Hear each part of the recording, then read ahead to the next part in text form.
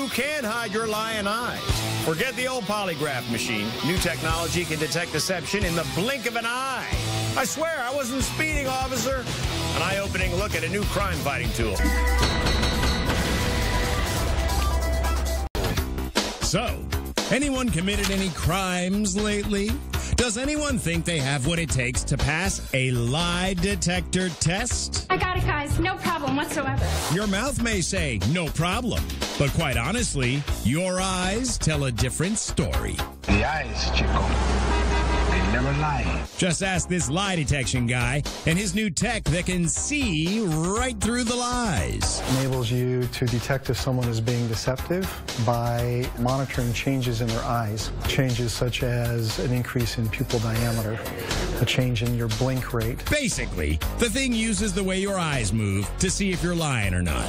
But sorry, bro, we need to see this thing in action to believe it. I'm Joe Nathan Gwynn, and I'm about to beat a lie detector test. We'll see about that, won't we, Joe Nathan Gwynn, if that indeed is your real name. We asked Gwynn to write down a number between 2 and 9, which we will show to you so you know it's real. He was asked to be honest about everything, except when a question was asked about his number. And to make things just a little bit more interesting...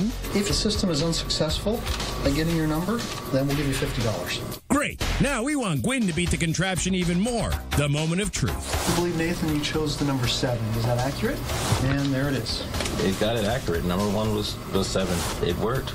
Now, eye lie detection is 86% accurate. For now, is only being used on law enforcement to test new applicants and parolees. But we find you just can't hide behind those lying eyes.